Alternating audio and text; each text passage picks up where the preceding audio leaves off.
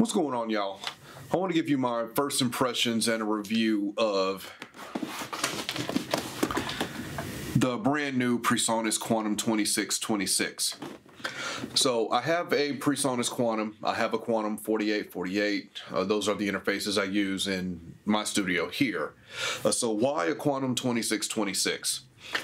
Well, the studio that I work out of, I've installed Studio One there, and I've really wanted a PreSonus interface to go along with that setup in that studio. And you know, we have an Antelope interface in there right now. As y'all know, I've had a bad experience with Antelope, and even if you listen to my Faders Up podcast, I talked about wanting to get rid of that interface. Spoke to the other engineers that work out of that studio as well, and they all agreed. So we now have a Quantum 2626 that I'll be installing tomorrow in that studio.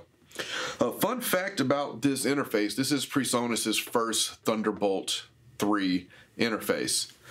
So I like that PreSonus has the Studio Magic sticker here on the front. I can't remember if the Quantum has that on the box. I think it did, but just a little reminder here that you've got access to this bundle. Of course, this comes with Studio One Artist. And we're going to take a look inside the box here.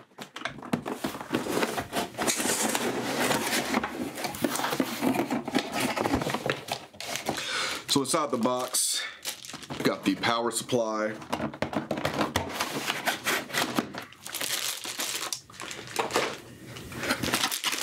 Manuals, obviously.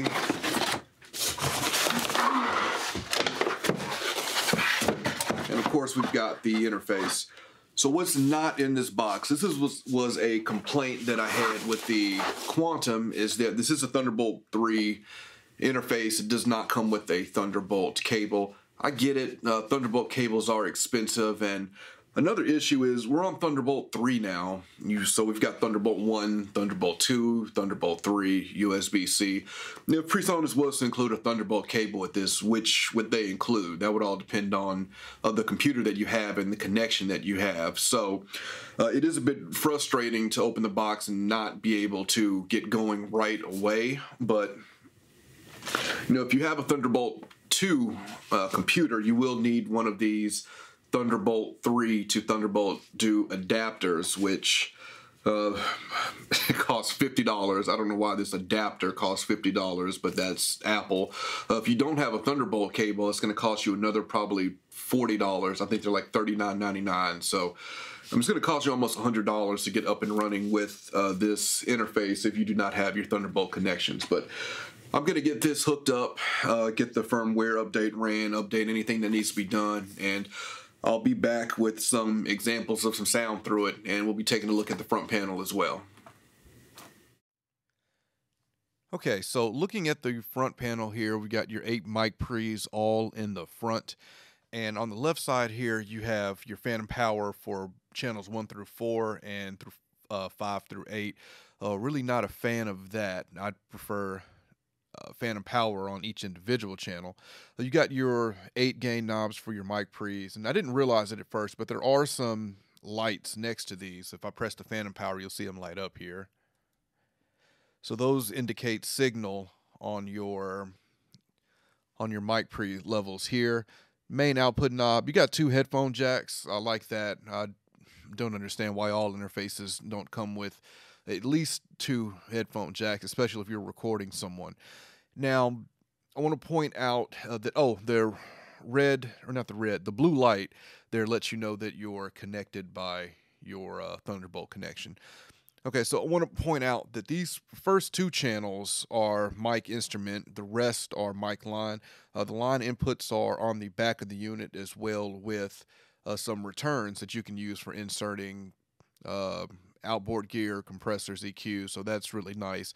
A rare feature to see on an interface, so I am a fan of that. These knobs feel nice. They're not too tight. They've got just the nice amount of give to it, and the main output as well feels a little loose, but actually the way I'm going to use this, it's just going to be run all the way up because I'm going to have the monitor station connected to it. Let's flip it around and take a look at the back.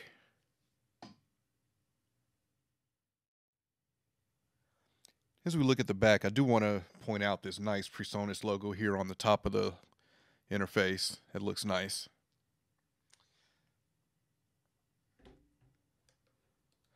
But on the back, power on and off button, Thunderbolt connection. We've got word clock in and out, your SPDIF in and out, MIDI, main outputs left and right. I like that. I like that we're not just using two of the line outputs as your main outs. You've got dedicated main outputs. You got your line return in and preamp out. Like I said, you can use for inserting some outboard gear into those first two channels. Just a quick look at the back. So let's hop into Studio One really quick, and I'll let you hear some stuff, or just my vocal that I've recorded going through this interface. So we're here in Studio One, and I've got 3 files that I recorded. 2 files are a condenser mic and a dynamic mic going in using the preamp of the 2626, and one is a condenser mic going into the Neve 511, just so you can hear the difference of the Quantum 2626 pre against a standalone pre. So I'm going to play these one by one. So this is me speaking into the Mini K87 from Roswell, going into the PreSonus Quantum 2626, and I've got the gain at 50%.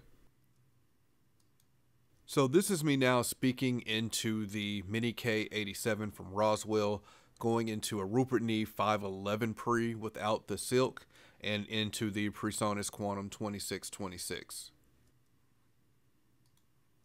This is me speaking into the Rode Procaster, which is a broadcast dynamic microphone, going into the PreSonus Quantum 2626. So the preamp on the 2626, I feel it sounds fine, very usable. I do think that the Neve sounds smoother than it, but that's an example of a condenser mic there and a dynamic mic. So I want to point out some things, being a Quantum owner, that while this is PreSonus's newest interface, it's definitely not its flagship interface. Just as a Quantum owner, there's some things that I'm noticing that we don't have here. First thing is the remote controllable preamps. With the Quantum, you can control the preamps on the Quantum from within Studio One. You don't get that ability with the 2626. However, if you get or have a PreSonus DP88 and you use that in conjunction with the 2626, you'll be able to remote control those preamps.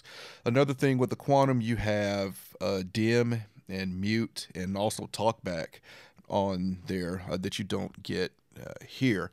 And so definitely the Quantum is still the flagship interface. It's also a more expensive interface than this one. I mean, at $599, I think that's a very fair price for this interface, with it having 8 preamps all again on the front, which for me is going to be really handy, because I'm going to be able to patch in gear that I bring into the studio very easily with this.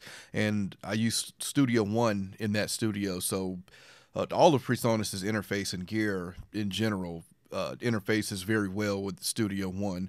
PreSonus does a great job of that, so being able to use a PreSonus interface with Studio One is going to make me really happy in that studio. But that is my first looks and just a quick review with the PreSonus Quantum 2626. Normally when I do reviews, I have other instruments that I showcase it on, but you know, with everything going on right now with this coronavirus, all my sessions have been canceled, so this is what I have right now. But any questions, comments, let me know, and I'll catch y'all next time. I want to invite everyone to check out my new podcast, the Faders Up Podcast. It's a podcast about pro audio. I've got me and 3 other Nashville professionals. We're discussing pro audio topics, pro audio lifestyle.